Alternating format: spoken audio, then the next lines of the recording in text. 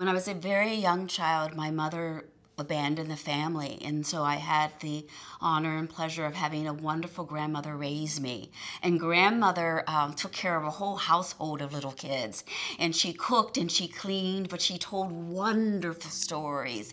And I didn't know it then, but I think she was training me to be a writer, that she was teaching me the African American oral storytelling tradition, and she was also teaching me values about how to live in the world.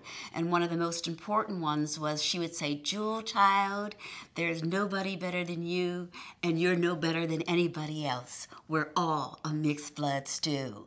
And that sense of belonging to all of humanity, everybody is my kin, has really sustained me throughout my life. So I was very lucky to have grandmother.